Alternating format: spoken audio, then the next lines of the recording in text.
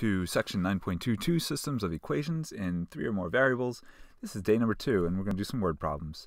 So, for example, in a triangle, triangles are really great for systems of 3 variables because you've got 3 angles and 3 unknowns and then 3 equations. So anyway, in a triangle, the largest angle is 70 degrees greater than the smallest angle.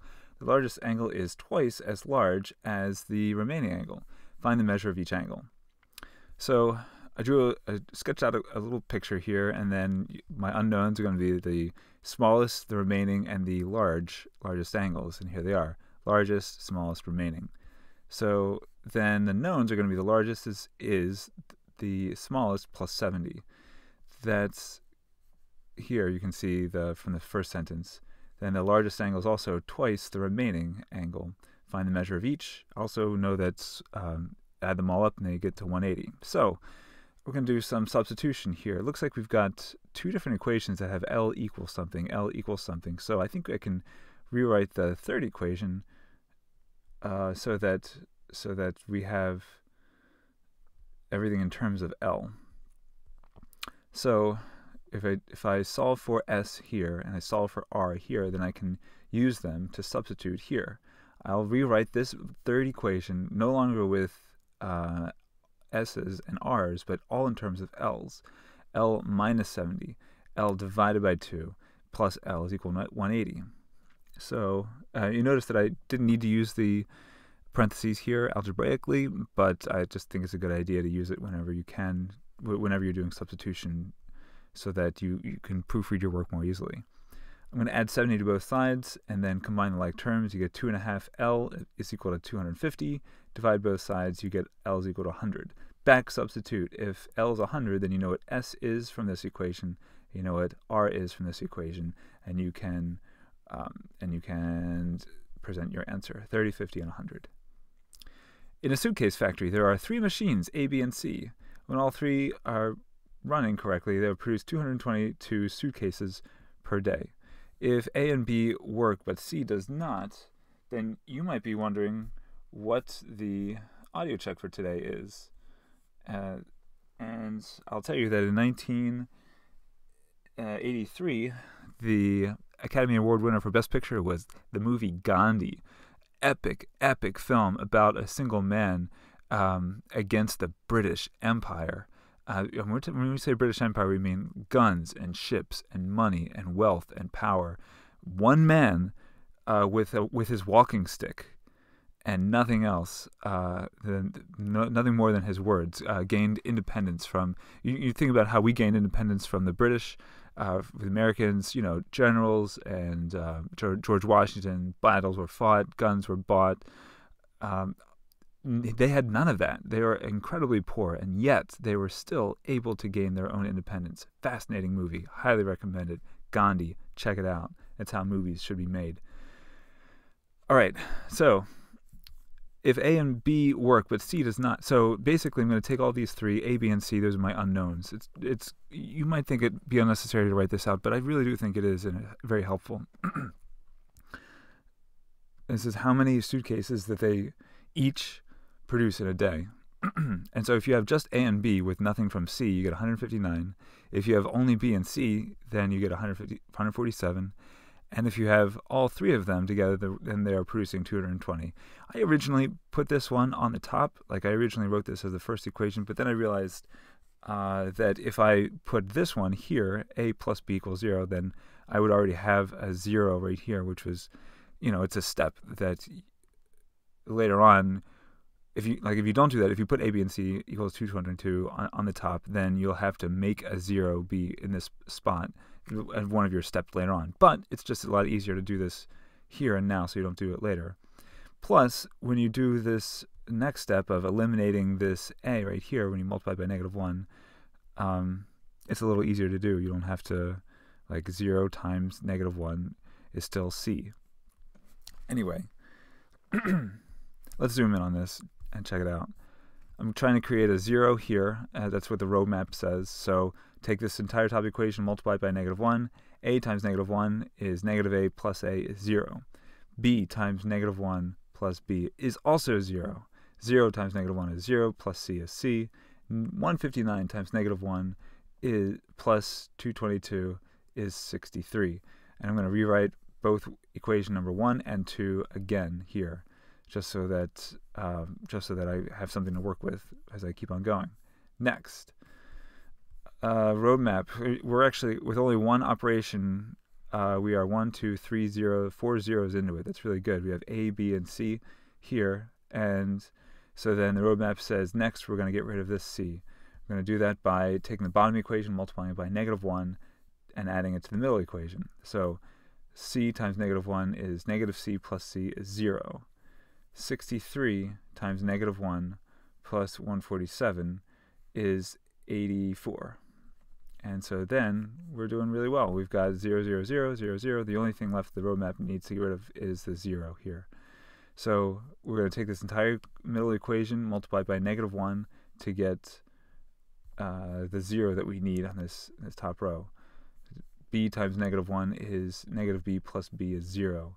84 times negative 1 is negative 84 plus 159 is 75. And so then we have all these zeros and just A, B, and C left. So A is equal to 75, B is equal to 84, C is equal to 63. And you can see there it is. Boom.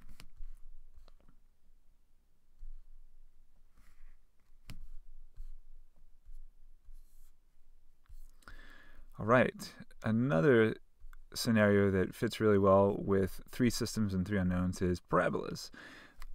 If you give Desmos 3 points, it'll be able to plot for you the exact parabola that it goes through.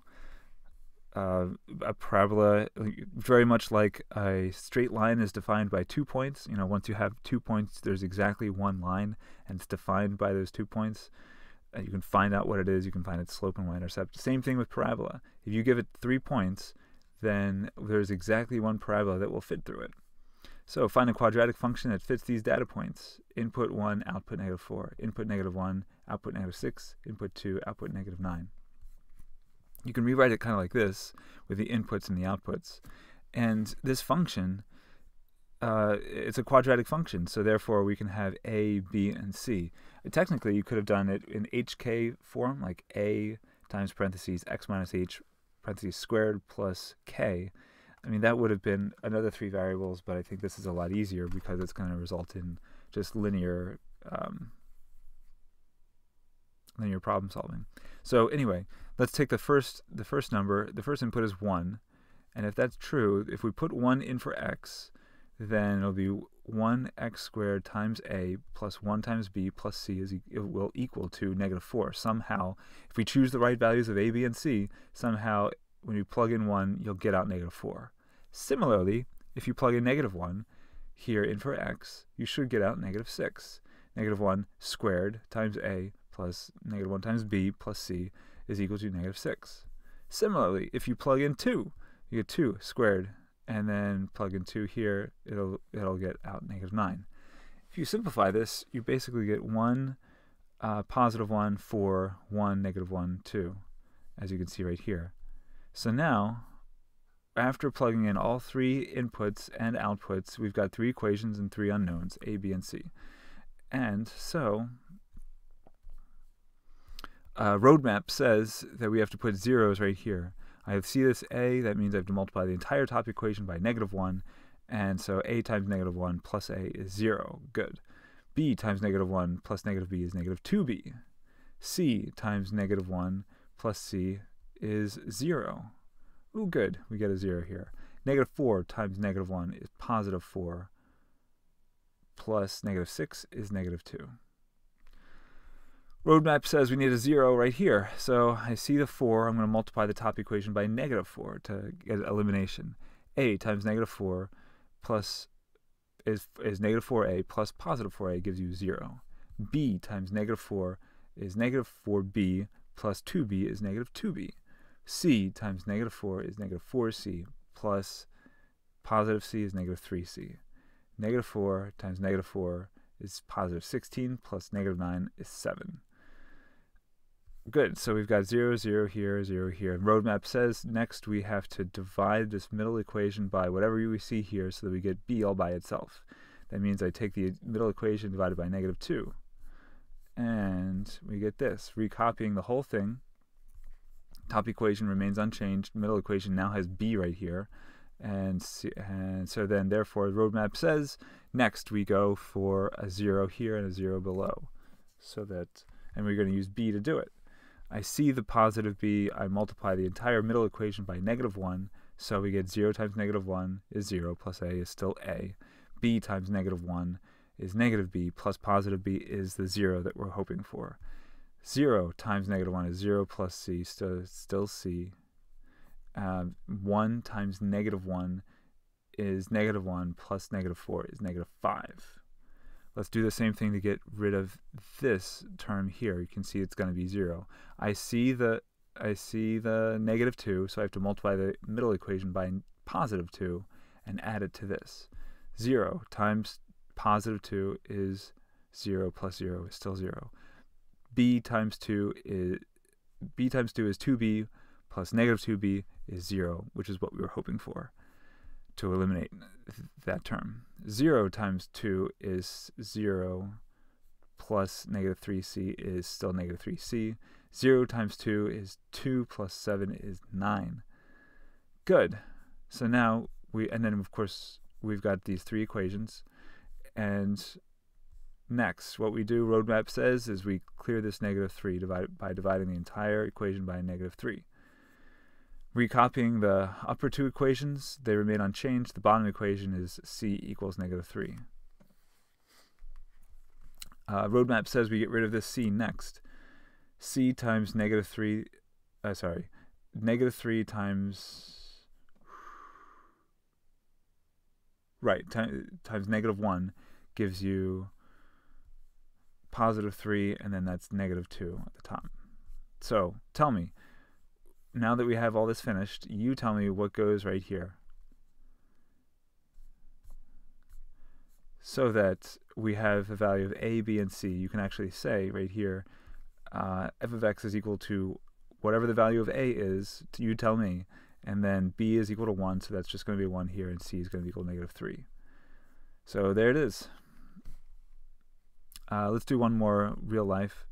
And so basically, you can say anything that follows quadratic conditions really only needs 3 data points. This is bad statistics, but technically you need only 3 data points, and if you know it's strictly quadratic, then you can find the parabola. Just like we did tossing the golf ball into the air.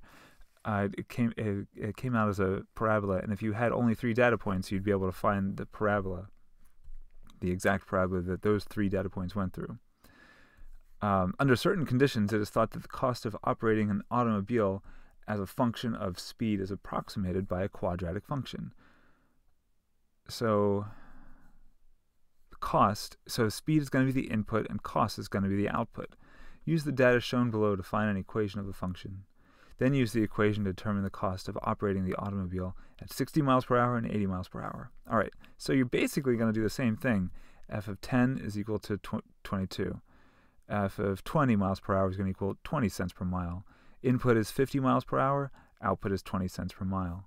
You can do this whole thing again, and I'm not going to do that on the video, but you get the idea. And eventually, you get out these numbers for A, B, and C. Now, if you know what the function is, then you can use it to predict or determine the cost of operating for the next 2 data points, 60 miles per hour and 80 miles per hour. Plug in 60 as an input and into here, and you'll get an output of 22 cents per mile. Plug in an 80 miles per hour, you'll get an output of 29 cents per mile. And that's it. I'd like you to start 9b2 by copying the problem list and do the first problem, and I will see you in class.